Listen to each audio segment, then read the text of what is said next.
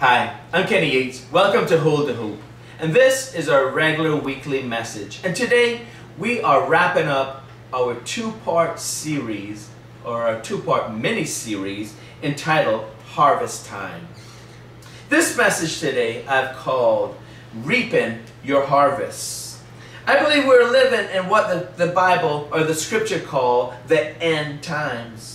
It's only the great tribulation, the rebuilding of the temple in Jerusalem, and the rapture left to come.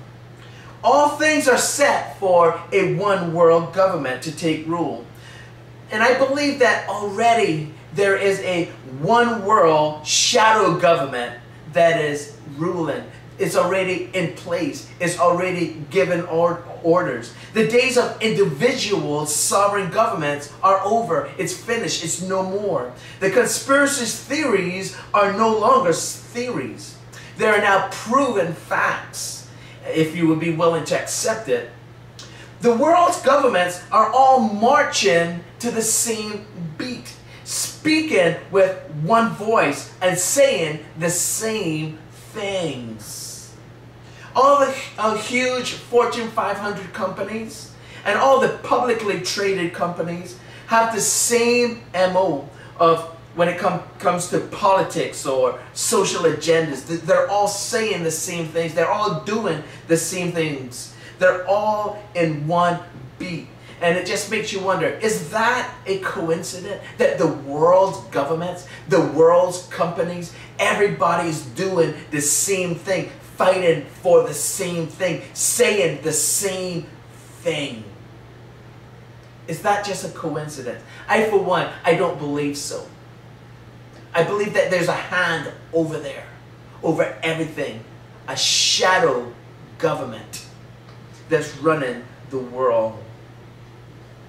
So the bottom line is this: if you have a harvest coming to you, now is the only time left for you to reap that harvest. This side of eternity is quickly coming to a close. It will soon be over. Jesus is on his way. So with that said, turn with me please to our scripture. It's found in 2 Samuel chapter 21 verse 1 through 6. Now there was a famine in the days of David for 3 years, year after year. And David sought the face of the Lord. And the Lord said, there is blood guilt on Saul and on his house, because he put the Gibeonites to death. So the king called the Gibeonites and spoke to them. Now the Gibeonites were not of the people of Israel, but of the remnant of the Amorites. Although the people of Israel had sworn to spare them, Saul had sought to strike them down in his zeal for the people of Israel and Judah. And David said to the Gibeonites, what shall I do for you? And how shall I make atonement that you may bless the heritage of the Lord? The Gibeonites said to him, it is not a matter of silver or gold between us and Saul or his house. Neither is it for us to put any man to death in Israel. And David said, what do you say that I shall do for you? They said to the king, the man who consumed us and planned to destroy us, so that we should have no place in all the territory of Israel, let 7 of his sons be given to us, so that we may hang them before the Lord of Gibeah of Saul, the chosen of the Lord. And the king said, I will give them.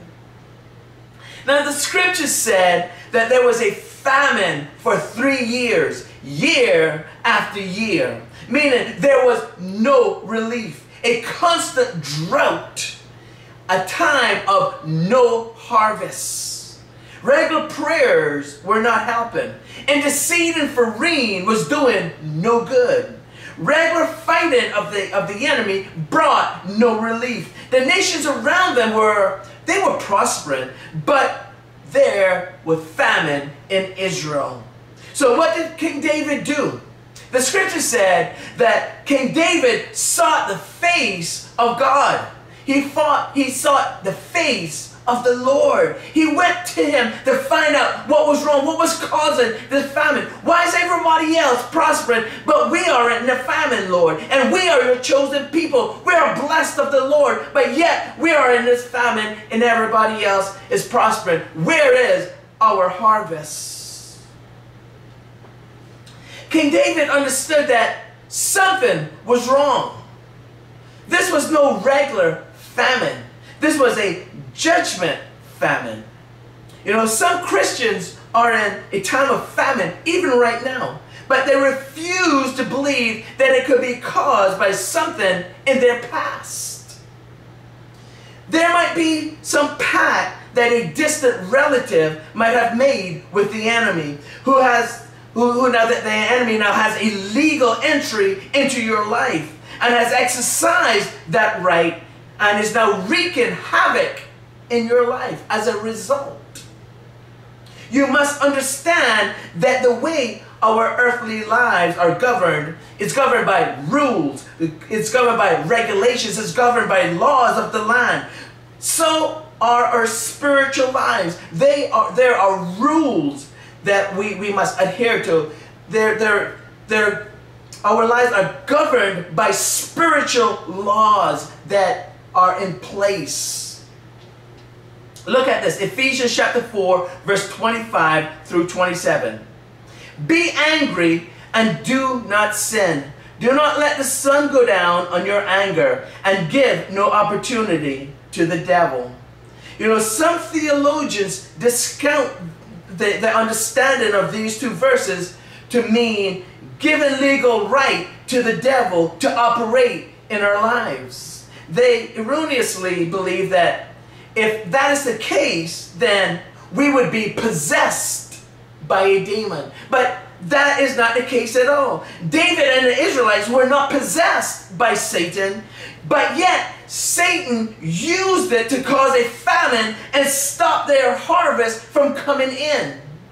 Things can stop, or the devil can stop your harvest because of something in your past. He doesn't have to possess you. You don't have to be possessed by the devil for him to operate in your life, to stop your harvest, or to stop your forward advance. And that is what is happening, or that same thing can be happening in our lives today. Maybe we're going through a famine and the enemy is stealing your increase. Every time our harvest comes in, the enemy swoops in and steals it. We're doing what we're supposed to be doing, yet our harvest is always being stolen by the enemy.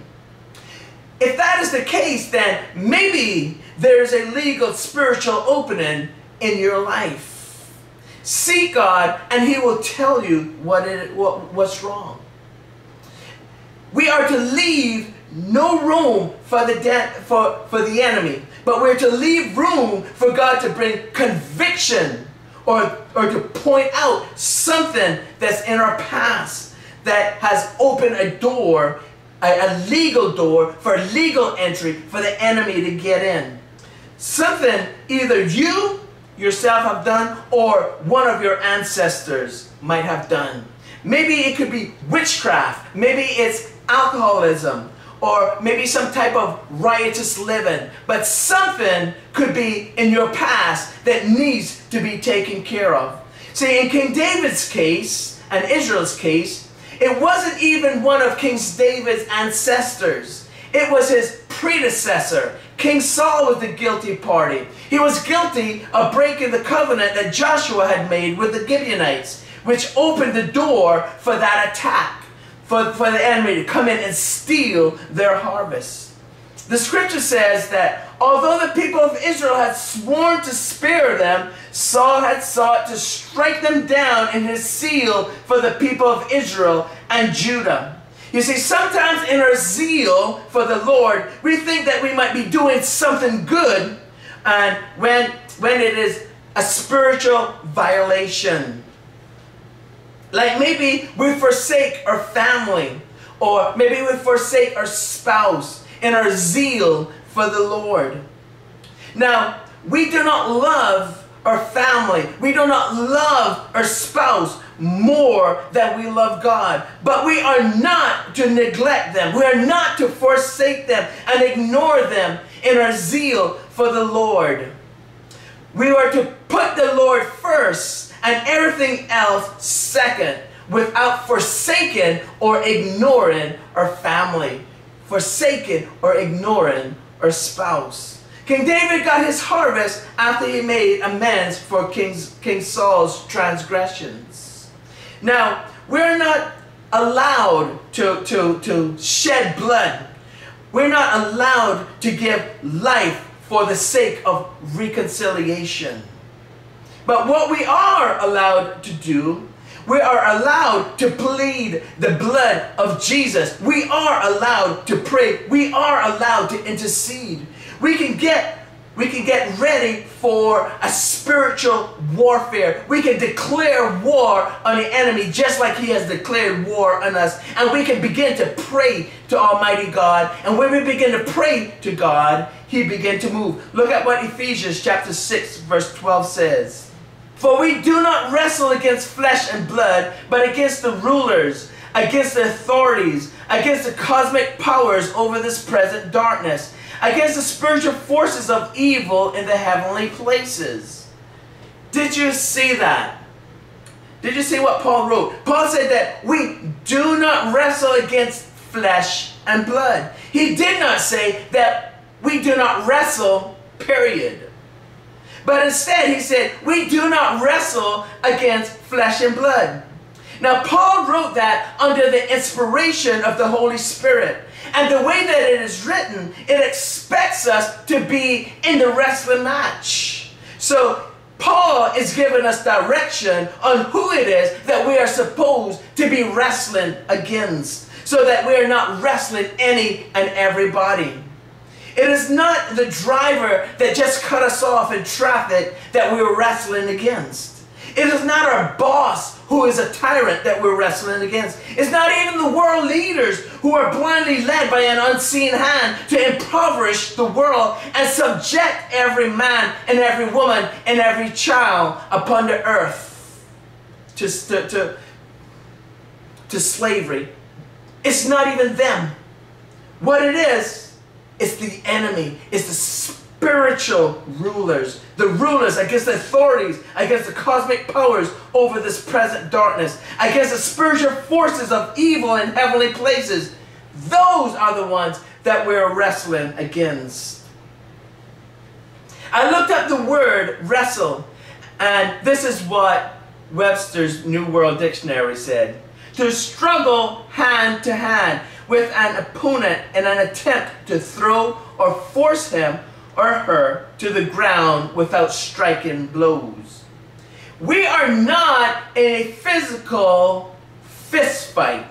We are in a spiritual struggle for our very souls and the souls of our loved ones, as well as the souls of those around us, our neighbors, our co-workers, our friends. So whether you're wrestling or not, you are in the ring. And if you do not fight back, if you do not wrestle back, you will be pinned and your harvest will be taken from you. You will be left to wonder why. You'll be left to wonder what's going on. You'll be left to wonder, where is my harvest? I want you to watch this. Acts chapter 12, verse 1 through 3. At that time, Herod the king laid violent hands on some who belonged to the church. He killed James, the brother of John, with the sword. And when he saw that it pleased the Jews, he proceeded to arrest Peter also. This was during the days of unleavened bread. Herod arrested John's brother, James. James was one of the inner circle, the three inner circle of Jesus' disciples. And he put James to death with the sword, and it pleased the Jews. So Herod went and he then arrested Peter. But did you notice that during that time when he arrested James, the church, or the scriptures makes no mention of the church interceding or even praying for James. Maybe they didn't have time to pray for James. Maybe it happened so quickly that they were caught unawares, and before they realized what was going on, James was dead. So Herod went ahead and had Peter arrested, had Peter thrown in prison, had him chained up and locked behind bars. And because it was the Feast of Unleavened Bread, he couldn't kill Peter. So he had to wait until the feast was over. And that is where he made his mistake. Because now the church had time. The church began to intercede for Peter. They remembered what happened to James. And there's no mention of prayer for him. So they began to intercede for Peter. You see, Herod was about to kill Peter just like he killed James. But the church, I said, but the church called a prayer meeting. They gathered themselves together, and the scripture said that they began to earnestly seek the face of God on Peter's behalf. I want us to continue reading that account. Acts chapter 12, verse 4 and 5. And when he had seized him, he put him in prison, delivering him over to 4 squads of soldiers to guard him, intending after the Passover to bring him out to the people. So Peter was kept in prison, but earnest prayer for him was made to God by the church. The church went to war for Peter. It seemed like they had learned their lessons from what happened to James. James was murdered, and they didn't recognize James was arrested at the time. Maybe. Either way, the church was not prepared to just let Peter die without a fight. They were ready to intercede for their leader, Peter. I don't know if Peter would have survived that encounter with Herod if the church had not interceded for him. But let us take a look at what happened when the church decided to pray. Acts chapter 12, verse 6 through 10. And when Herod was about to bring him out, on that very night, Peter was sleeping between 2 soldiers, bound with 2 chains, and sentries before the door were guarding the prison. And behold, an angel of the Lord stood next to him, and a light shone in the cell. He struck Peter in the side and woke him, saying, "Get up quickly." And the chains fell off his hands. And the angel said to him, "Dress yourself and put on your sandals." And he did so. And he said to him, "Wrap your cloak around you and follow me." And he went out and followed him. He did not know that what was being done by the angel was real, but thought he was seeing a vision. When they had passed the first and the second guard, they came to the iron gate leading into the city. It opened for them of its own accord. And they went out and went along one street, and immediately the angel left them. The prayers of the church loosened those chains. They opened those prison doors. They set the captives free. It brought about the harvest that they had desired. Praise the Lord for prayer. Praise the Lord for intercessory. There is nothing that can take the place of effectual, fervent prayers, because nothing can stop effectual, fervent prayers. It is our greatest weapon. Even though it may be the least used, it is our greatest weapon, and we should use it more often. You should try it. Begin to pray. Begin to call those things that are not as if they were, in the name of your Lord and Savior, Jesus Christ. Jesus said in John chapter 14, verse 13 through 14, "Whatever you ask in my name, this I will do, that the Father may be glorified in the Son. If you ask me anything in my name, I will do it." Begin to intercede. Begin to prophesy into your situation. Prophesy this. Live. Live, dry bones. Live. Begin to proclaim the word of God.